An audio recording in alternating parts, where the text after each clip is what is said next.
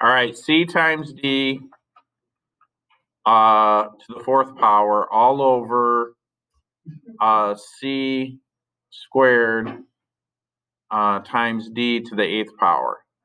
All right. Now, there's a shortcut here. I'm going to show it to you.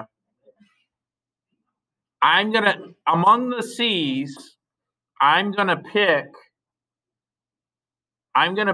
the lowest value for a power. So think of a number line, right? So a number line works like this. Here's 0. This is like -1. This is 1. This is 2, right? So if we go to the right, this is greater, right?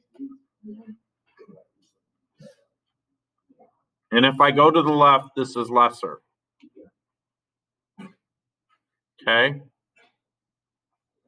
So which is lesser, 1 or 2?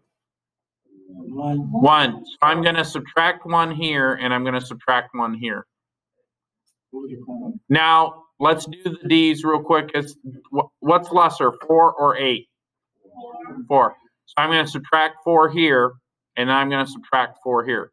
Now, what that does is I'm going to end up with c to the 0 on top, d to the 0 on top, all over, what's 2 minus 1? 1. What's 8 minus 4? 4.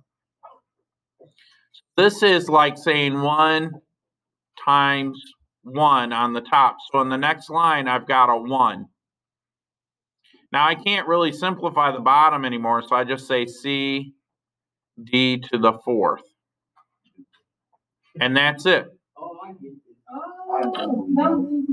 Well, we'll do more examples till everybody gets it, but that's basically what we're doing, okay? We just got to practice it some more.